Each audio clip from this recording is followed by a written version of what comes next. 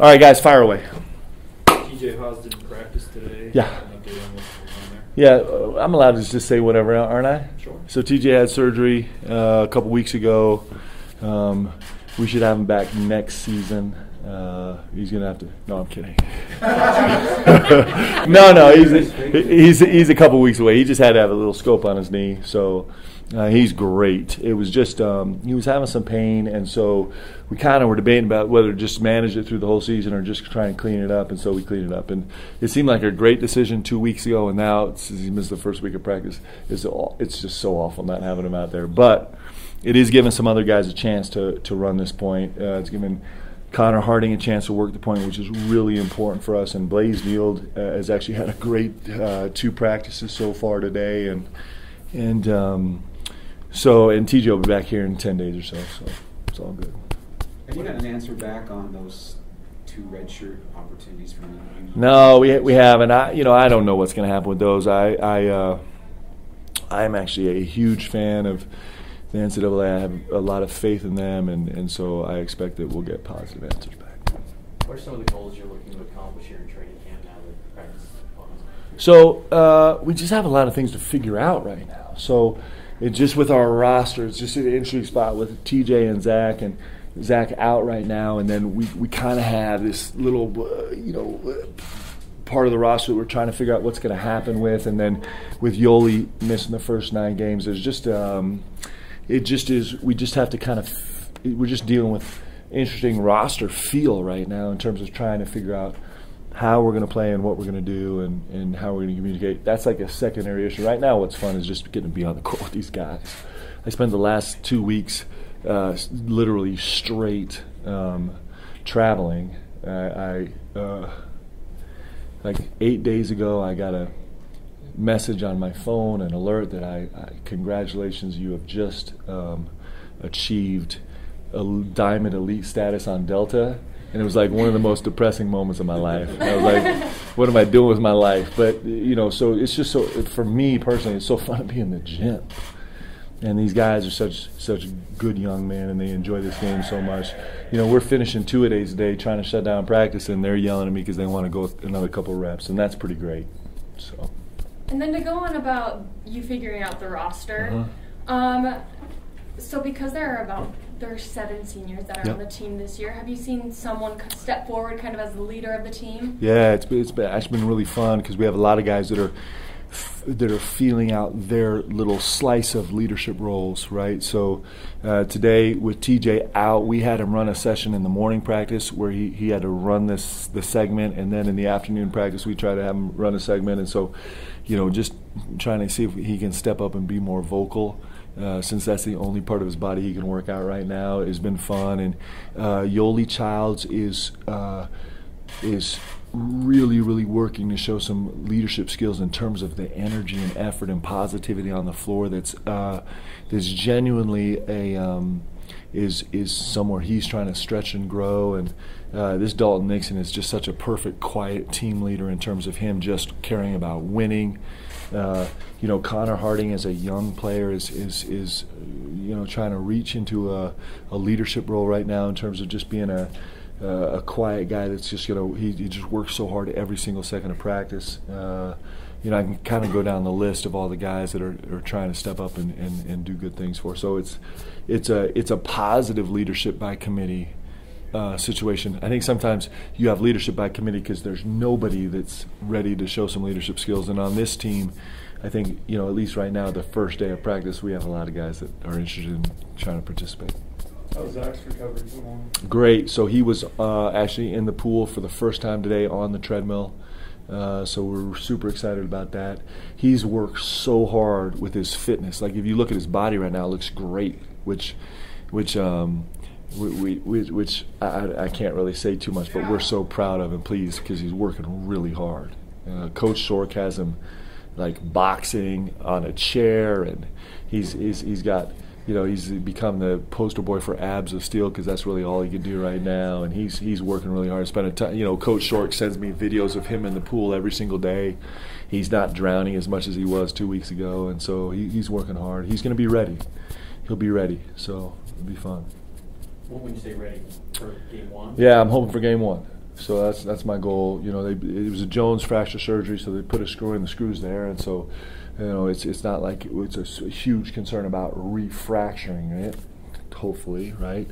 And so, you know, we actually rushed him back from Italy, you know, 5 days early because the timing was so tight in terms of the estimate of when he would be fully recovered to get to game one. So we're really hopeful. We'll see how it goes. But he's doing everything humanly possible. I mean, he's been so diligent to get back. So.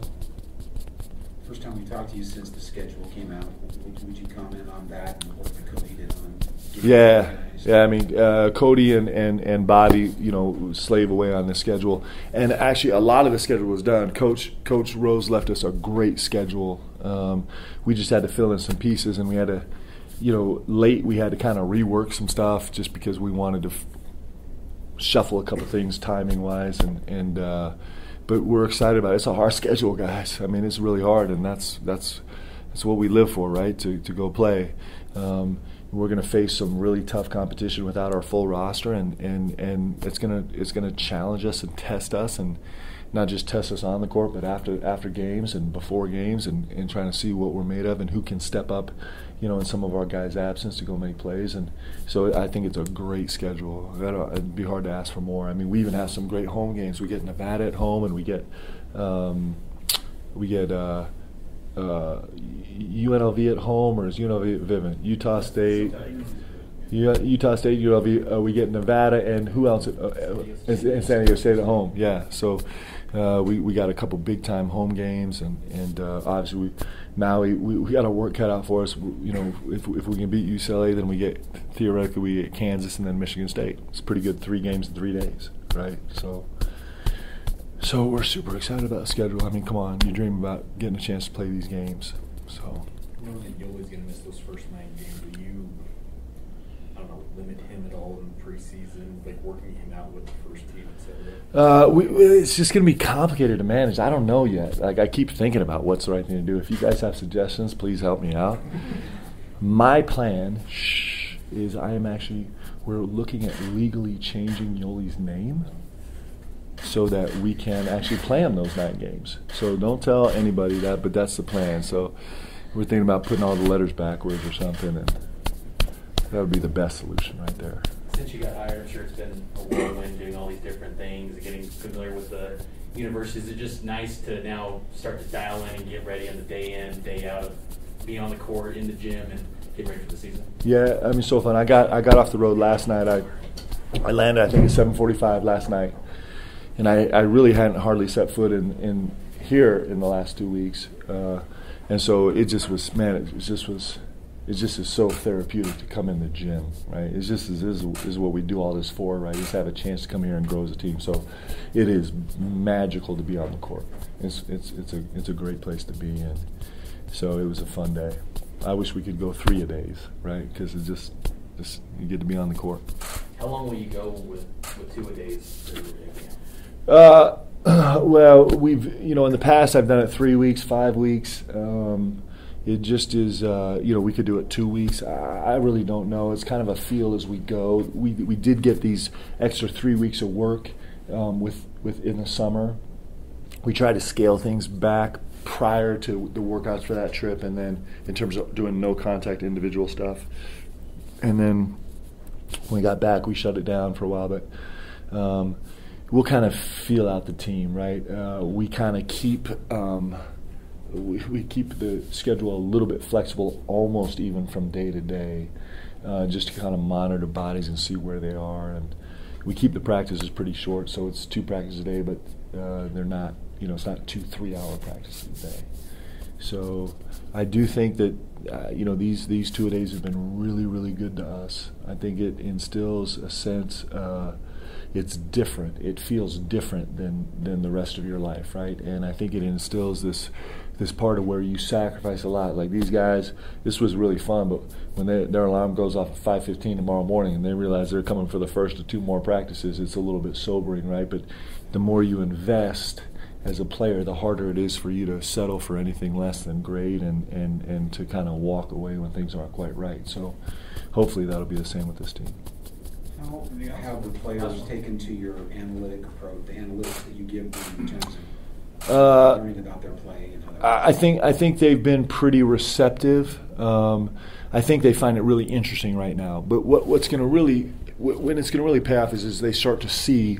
They start to see how their numbers change because they've paid attention to them and they know their game a little bit better. Does that make sense? So, like the real payoff is mid-season and then postseason when they've kind of made the commitment to change the nuance of their game and some of their decision making. And then all of a sudden, this year they were like a 0.89, and next year they're a 1.04, and they've gone from the 61st percentile in the country to the 91st percentile, and then they're like, oh, I'm really good, man. I'm gonna dig in on this. So, I think that's part of it. These guys so far have been extraordinarily trusting with me and the staff.